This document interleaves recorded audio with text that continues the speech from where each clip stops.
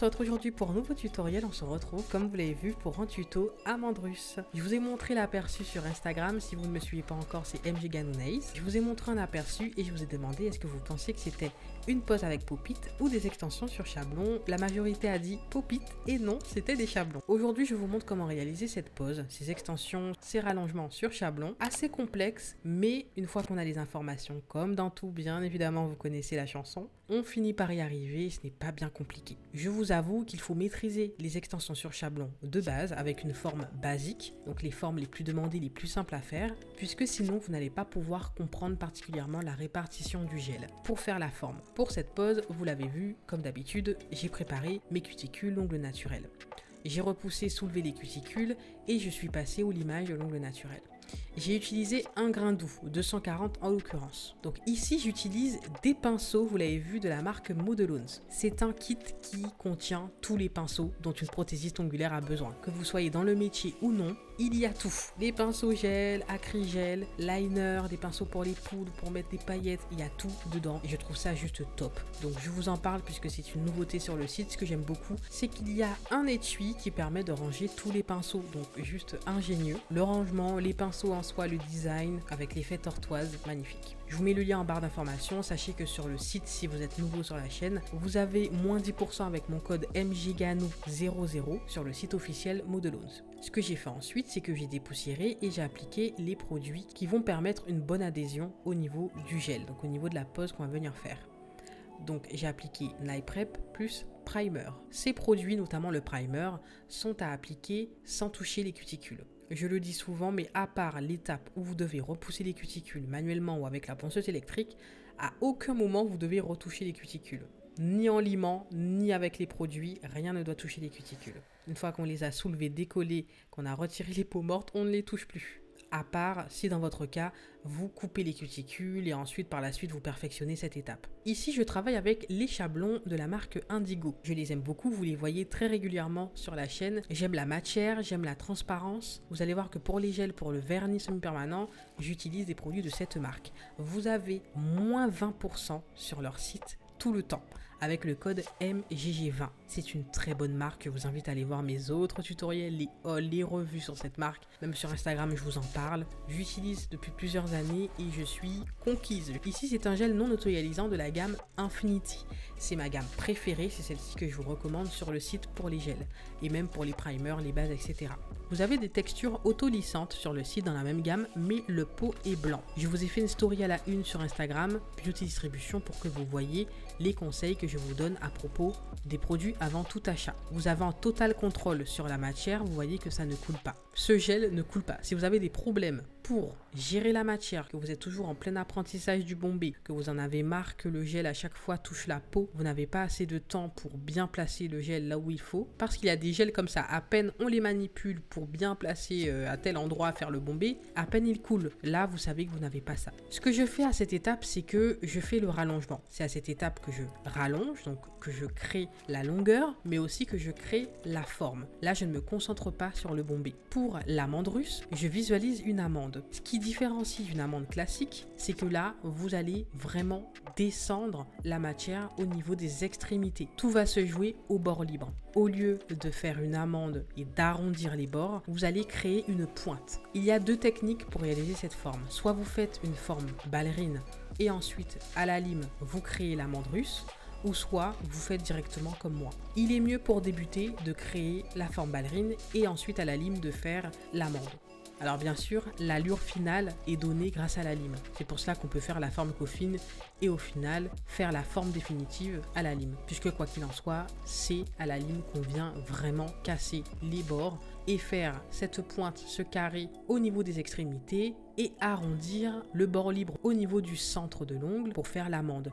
Donc vu du dessus, vous avez une amande, mais vu de profil, vous avez une petite pointe. Une fois que les extensions sont catalysées, je passe à l'étape où j'applique les paillettes. Comme vous l'avez vu dans l'intro, c'est une pose qui contient des paillettes au niveau des cuticules. Donc ici, j'ai voulu faire comme une sorte de French au niveau des cuticules. Je n'ai pas trop dégradé les paillettes, mais vous pouvez vraiment faire cet effet baby glitter à l'envers. Dans mon cas, j'applique des paillettes libres sur du gel de construction transparent. Ici, j'ai appliqué le gel Infinity Constructor Clear, pareil de la marque Beauty Distribution. Ce gel m'a servi de colle. Sans catalyser, je suis venu appliquer les paillettes par-dessus, donc des paillettes libres qui viennent d'Aliexpress. Je vous mets également le lien en barre d'infos. C'est un lot de 24 pièces et juste magnifique. Ça fait des années que je rachète et je suis vraiment conquise. Une fois que les paillettes sont appliquées, je les mets cette fois-ci à sécher dans la lampe par-dessus. Et ensuite, je viens faire le dégradé avec lequel j'ai fait mon extension. Donc je fais le dégradé et en même temps, je fais le bombé. Le bombé, je ne le finalise pas à cette étape puisque par la suite, je vais appliquer un gel de construction transparent pour cette fois-ci emprisonner les paillettes.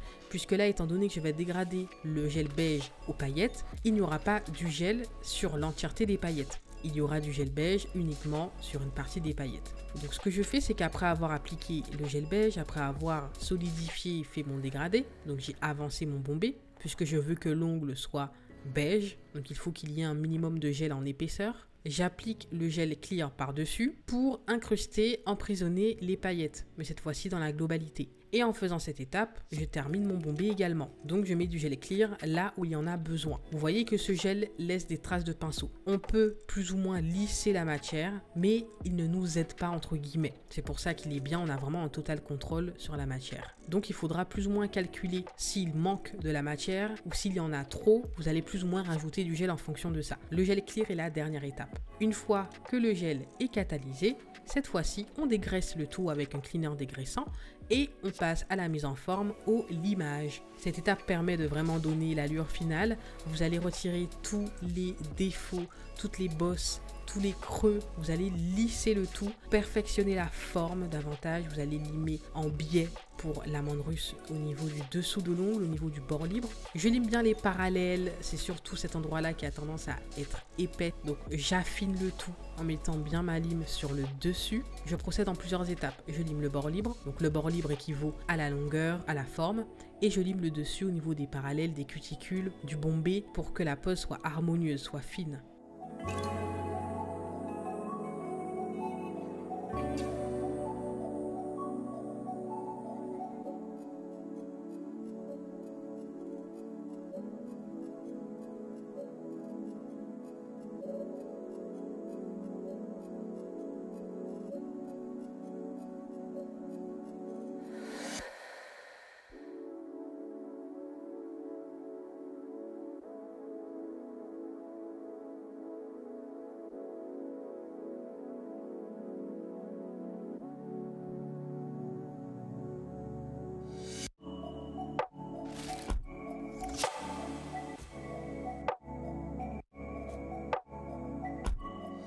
Une fois que le limage est fait, j'applique mon vernis semi-permanent de la marque Beauty Distribution qui est une très belle couleur. Je vous mets la référence. Je l'applique comme si je vais faire un baby boomer. Alors à cette étape, je précise mais vous faites comme bon vous semble. Ici, j'hésitais entre un baby boomer ou juste fondre la couleur à ma construction pour donner l'illusion que la construction est de cette couleur. Et au final, j'ai fait un mix des deux. J'ai plus voulu fondre la couleur à la construction comme si la construction était violette. Donc il y a un petit fondu entre les paillettes, le gel beige et le vernis violet. Je ne sais pas si vous le voyez à la caméra, mais j'ai beaucoup aimé ce mélange. Mais sachez que cette pose avec un simple baby boomer, qui d'ailleurs sera beaucoup plus pigmenté, sera tout aussi beau. Dans le cas où vous faites un baby boomer, bien évidemment, vous allez dégrader uniquement la démarcation. Ici, vous avez vu, je suis vraiment remontée jusqu'au bord libre avec l'éponge, puisque je ne voulais pas que ce soit très pigmenté comme au départ. D'ailleurs, vous voyez que la couleur est super pigmentée. Puisque j'ai fondu la couleur à la construction, je vais pouvoir utiliser cette même couleur pour faire une French. Bien évidemment, la French est faite une fois que le fondu a été catalysé. Je catalyse entre chaque étape. La French, très simple à faire, je vais suivre la forme. Je vous ai fait des vidéos sur la French, donc c'est pour ça que je ne m'attarde pas, n'hésitez pas à les voir. Une fois que mon design est terminé, je passe à la finition, qui est un top coat de la marque Beauty Distribution que je kiffe depuis des années. Cette finition a un effet mouillé indescriptible, de toute façon vous le voyez. Il faut le catalyser 3 minutes, mais en tout cas l'effet est au rendez-vous, c'est très brillant. Voici pour ce tutoriel, j'espère qu'il vous a plu. N'hésitez pas à me laisser un like si c'est le cas, à me partager vos avis, à vous abonner pour ne rien manquer. On se dit à la prochaine vidéo, bye bye.